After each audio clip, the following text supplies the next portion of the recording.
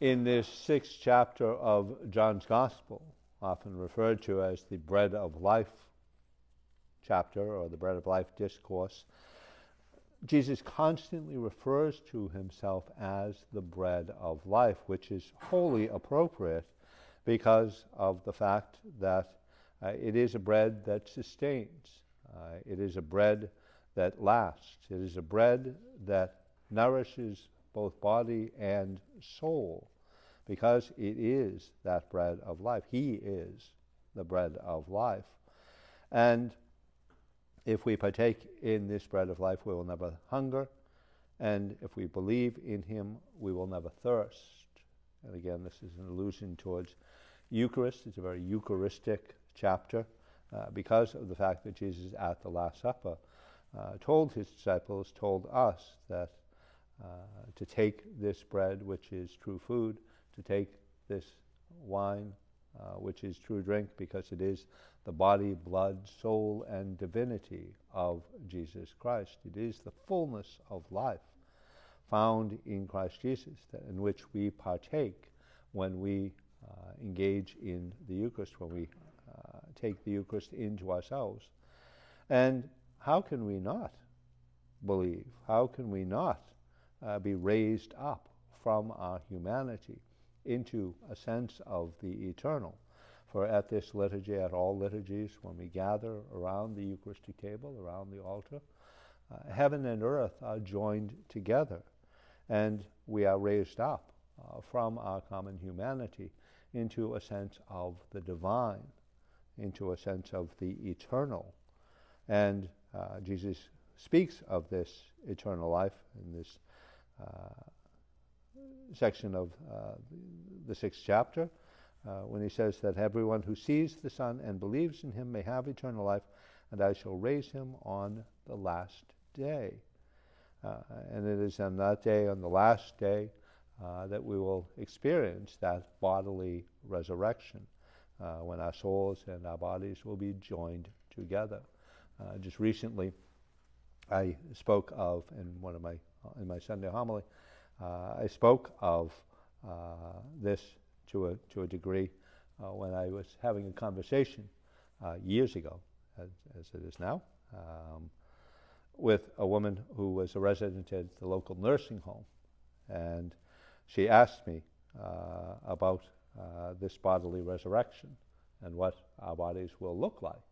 And I told her I didn't know, but I did in Googling it, I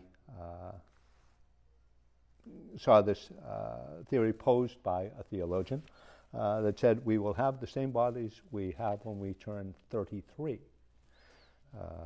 And I thought that to be interesting, so I relayed that to her, and her eyes lit up. And I said, "Oh, you seem excited about that. You seem happy about that." She said, "Oh, yeah. At 33, Father, I was a fox." I thought that was quite nice, that I made this 90-year-old woman's day, that she was, looking forward to, the last days, the resurrection, when her body would be reunited with her soul. But she certainly was more concerned about her soul, and I think that's where it doesn't matter what our bodies look like, but we have been promised a full resurrection in Christ Jesus. That's what our Easter season is about. That's what the Easter mystery is about, that sense of resurrection, that sense of new life. And John, in the book of Revelation, speaks of a new heaven and a new earth. And so our selves will take on a new form in this new reality. And it is radically different than anything we can have in this life, radically different than anything we can really ever imagine, because the immensity of God, because of the grandeur, the greatness of God, is what he has in store for us. And when we partake in this Eucharist, whether personally or virtually, we join ourselves together as a body of Christ. We are joined together as a body of Christ. And we are one body in Christ, with Christ as our head, and we all have our part to play in that corporal body, and that sense of the body of the church and the body of faith, to build up God's kingdom here on earth. and one day live with him in the fullness of life in the kingdom.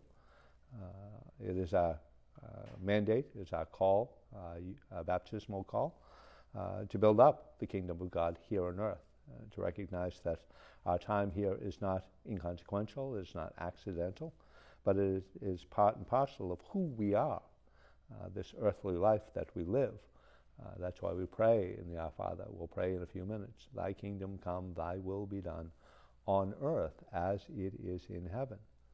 It is this earthly life that is a precursor to our heavenly existence. It is this earthly life in which we build up the kingdom of God here on earth, that is the church, and that is the body of Christ, to live in the fullness of God's love one day in heaven. And so let us strive to be one with the Lord. Let us strive to come to the Lord in fullness of hope, in fullness of trust, in fullness of love, because when we come to the Lord, we will never hunger. When we believe in him, we will never thirst.